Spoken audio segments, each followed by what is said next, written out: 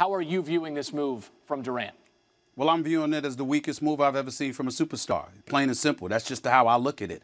It's not that he's leaving Oklahoma City. If you're not happy there and you want to move on and you want to grow as a player, there's nothing wrong with that. He's one of the top 3 players in the world. He's a quintessential superstar. He deserves all the credit in the world for the talent that he possesses. But the flip side is this.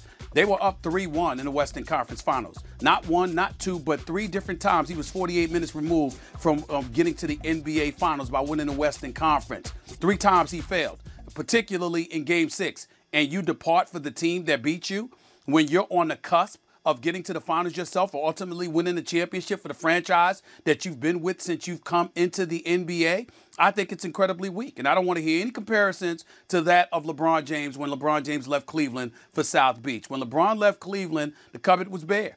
He was basically the only dude in Cleveland. It was LeBron James and a bunch of no-names. In the case of Kevin Durant, you have one of the top 5 players in the world as your teammate. You've got Billy Donovan, who's proven to be an exceptional coach. You've got a coaching staff. You've got a first-class organization. You've got Enes Kanter, Steven Adams, and all of these boys. You are legitimately a championship contender. You are the difference. You are the superstar, and you depart for the team that beat you, that's the 2-time reigning defending Western Conference champions, who's won a championship in the last 2 years. You're jumping on a bandwagon as far as I'm concerned. That's just the way that I look at it.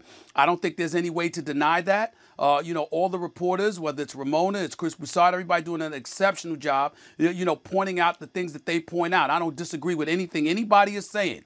But in the end, what it comes down to is that Kevin Durant is one of the top 3 players in the world, and he ran away from the challenge that he faces in order to jump on the bandwagon of a team that's a little bit better, that's already rife with at least one superstar, a couple of guys that can really, really get it done.